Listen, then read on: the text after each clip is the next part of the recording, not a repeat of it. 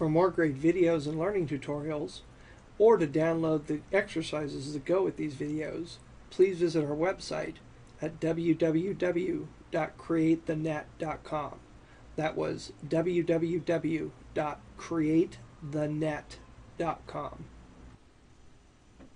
Well, welcome back to our video tutorials on creating and working with table-based layouts instead of Dreamweaver CS5. In the last video, we saw a little bit about padding and spacing and how they affect tables. And in this video, I want to talk about the difference between merging and splitting cells and nesting tables within tables. Now, oftentimes what people will do is they will start to lay out a page, and then what they will do is begin to put content into it. And I've started to create a table here. I'm going to go ahead and delete that. And let's say the layout that I want to create is going to have a banner area. And I want to be able to put some text over to the left-hand side and then put the logo for my company over to the right-hand side of that banner area. So there's going to be two cells there. And then in the body area, I'm going to go ahead and want three different columns. One for left-hand navigation, one central area that's large to hold the content, and then sort of an area over to the right that'll sort of be a right-hand sidebar. And then I'm going to want a footer down at the bottom that's going to have just one cell inside of it. So essentially I need two cells up top, three cells in the middle, and two cells in the bottom.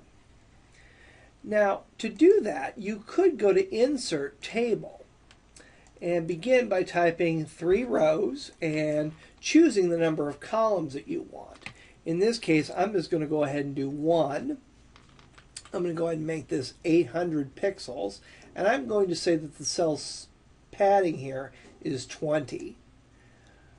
So now I've got my basic layout here, my basic table, and I said I wanted two areas in the header area. One to hold the name of the company and the other area to hold the logo. So what I can do is I can come here to Table and I can select Split Cell. And I can choose rows here. I'm going to split this into 2 columns though. So this cell is going to be split into 2 columns. I'll click OK and you'll see that split it down the middle. So I can go ahead and type company name here. And then I can come over here and go ahead and type logo. And you're going to see how that sort of jumped over there for me. That may not be what I want. And then it jumped right back.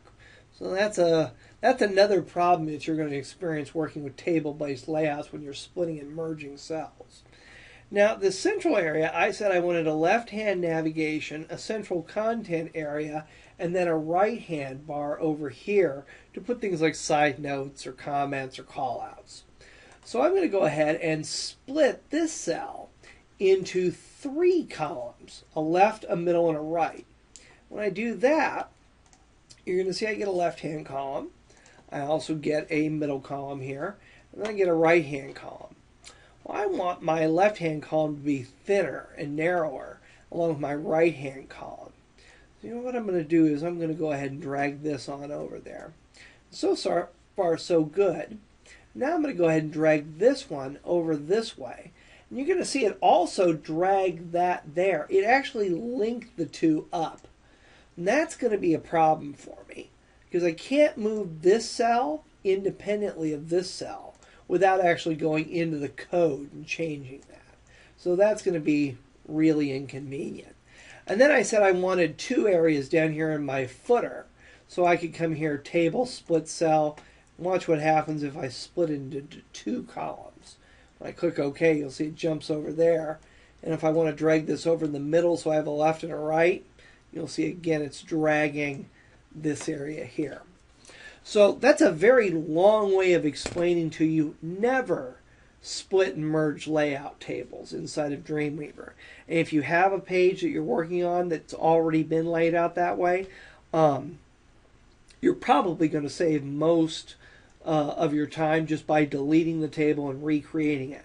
And you can recreate the table just simply by nesting tables inside of tables, and you'll see how we do that in another video. So remember, for right now, avoid splitting and merging cells. Also, if you're interested in seeing the high definition 1280 by 720 videos, please go to createthenet.com.